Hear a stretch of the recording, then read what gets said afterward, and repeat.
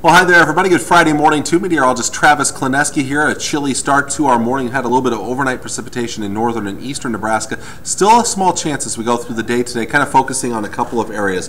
First, out west, we've got a batch of snow in the Sandhills that's going to be moving towards southwest Nebraska. A little bit of light rain or snow there. And then also one that's going to come out of South Dakota that'll bring a chance of some snow and then some rain to northern and eastern Nebraska. Tri-Cities, a very small chance of sprinkles or flurries today. Not a very good chance, though. I think the best chance of moisture will be to the east. A lot of those pop-up showers this afternoon.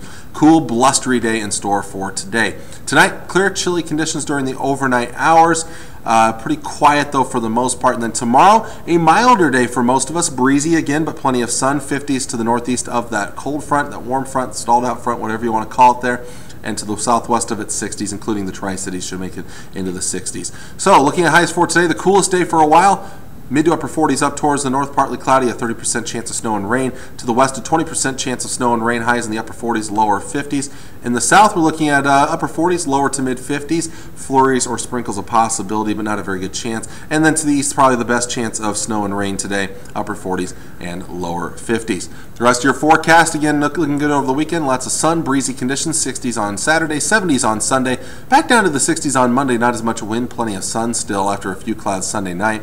For Tuesday, partly cloudy, windy conditions, highs back well into the 70s, maybe some 80s out there for a few. And then another cold front brings in a chance of some rain Tuesday night into Wednesday. As we cool things back a little bit Wednesday and Thursday, keep the winds around.